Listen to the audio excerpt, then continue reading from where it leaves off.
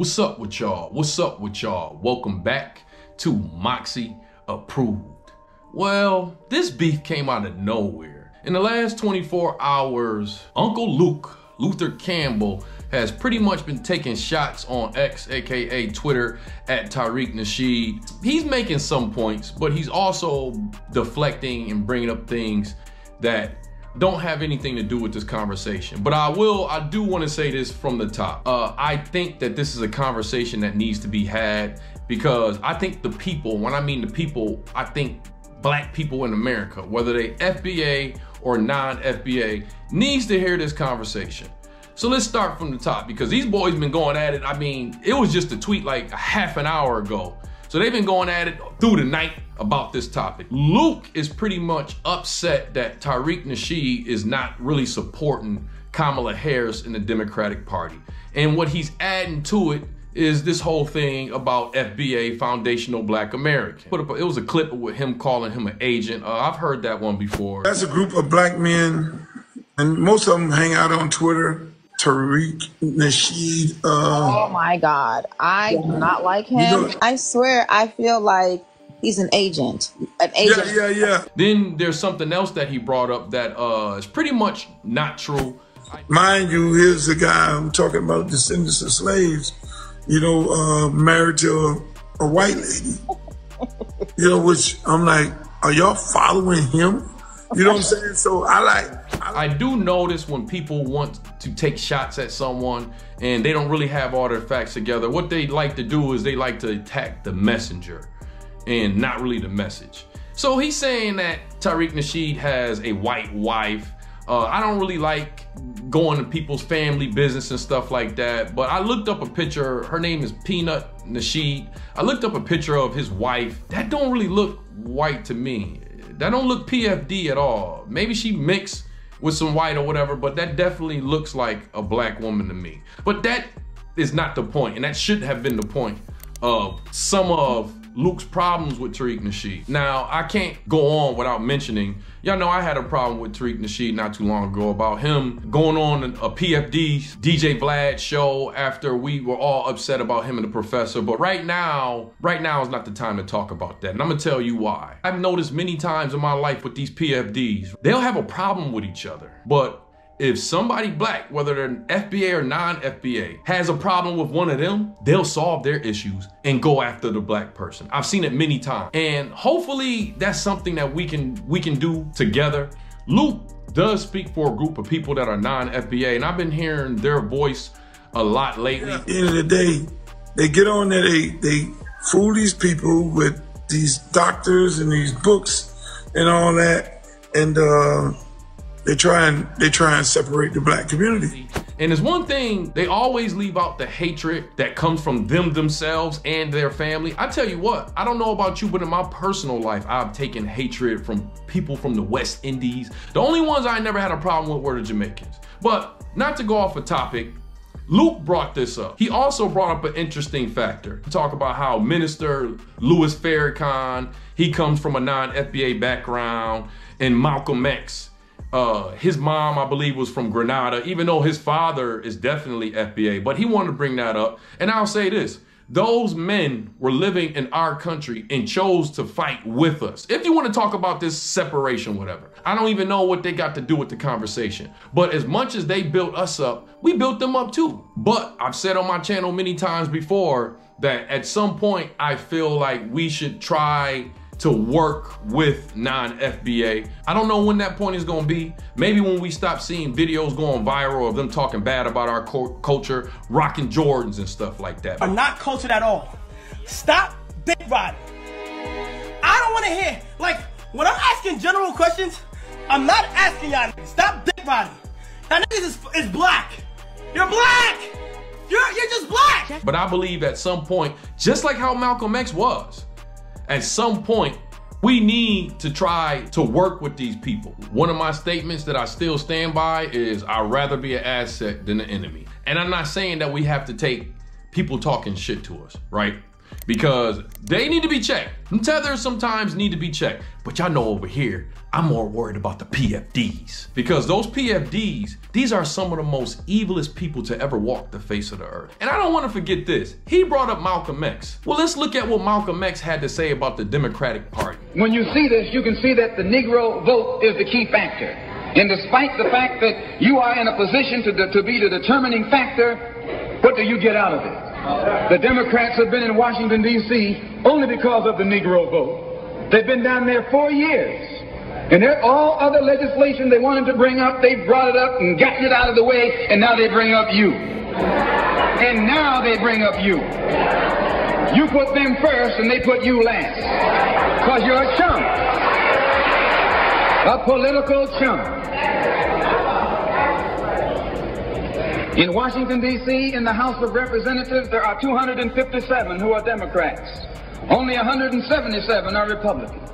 In the Senate, there are 67 Democrats. Only 33 are Republicans. The party that you bash controls 2/3 of the House of Representatives and the Senate, and still they can't keep their promise to you because you're a chump. Both these guys were going back and forth with tweets, and Tariq Nasheed pointed out the fact that Luke has been tap dancing for the Democratic Party, and someone found a tweet where, yeah, it looks like Luke is playing both sides. And that makes me think that Luke might be an agent himself, especially when you understand why people don't support the Democrat. You said it yourself, Luke. So that came off as very weird to me, being that you understand the Democratic Party don't really do anything. Now, talking about Kamala Harris, it's been over a month. She hasn't given no type of press conference or anything like that. She's been going off this whole thing that she's black and everything. She ain't said no policies for the black people at all. Now, you'll say, well, Donald Trump, he's not doing anything. I think people that feel that way haven't necessarily been paying attention. Look, it was a blunder. It definitely was a blunder. But Donald Trump held an event at a barbershop in Atlanta. So at least the guy is trying. I'm gonna say right now, he's trying more than the Democrats. But Tariq is sort of like me, where we've been preaching the couch. I don't go for either one of these parties. Small-minded people think that if you're against one side, you gotta be with the other side. And that's a two-party system, and that's the BS that they're trying to get us caught up in. Look at what the Democrats is doing. They passing bills to make it easier for immigrants to get housing. When I say immigrants, more than likely illegal immigrants to get housing. We're living in a time where Americans are having problems getting a house. And you're already working on making sure immigrants get the house. Why would you vote for somebody like that? Why? So at least Donald Trump is trying to help out, or at least is saying that he wants to do something. It's funny. He proposed a no tax on tips bill, right? At the center of our plan for economic relief are massive tax cuts for workers that include something else that's turned out to be very popular, actually. Here it's very popular in this building and all those hotels that I saw that are so nice. I'm staying in a nice one. It's called no tax on tips. No tax on tips. No. And then you hear Kamala Harris. And it is my promise to everyone here, when I am president, we will continue our fight for working families of America, including to raise the minimum wage and eliminate taxes on tips for service and hospitality workers. And I think the issue for a lot of us is Kamala Harris is not running off her policies so far. She's running off the fact that she's supposed to be black. And we already went through that with Barack Obama, where he ran off this, I'm black, the first black president, and we got nothing out of that. Barack made it worse. So as a community, we're pretty tired of that. The point of all this is just trying to see what the American black community can get out of this. Because people are running off our likeness and not giving anything to us. And I know y'all have seen this clip of Kamala Harris saying that she don't want to make no bill for blacks. I'm not gonna sit here and say I'm gonna do something that's only gonna benefit black people. Another interview I saw with Kamala Harris, Art, and she said, somebody asked her, what are y'all gonna do for black people? And she said, we can't pass laws just for black people. No. And then to take it back to Trump having that meeting at the barbershop in Atlanta, that didn't go right because y'all know Atlanta loves Fannie Willis. They love Fannie Willis. So the guy lost business and he was upset. Started with a text Then it went to a call, because I was actually out the country. And just me agreeing to do a black small business, you know, roundtable, thinking about black business in Atlanta, small black businesses in Atlanta. And I'm like, okay, so when are we gonna start talking about this? He says a call from former President Trump during the event cut deep. Why is the ex-president calling somebody in my barbershop? We had some calls. Thursday, we definitely got some calls, some backlash, some angry people that don't know me, and I have to deal with that. I have no involvement in politics. We don't even talk politics in my barbershop.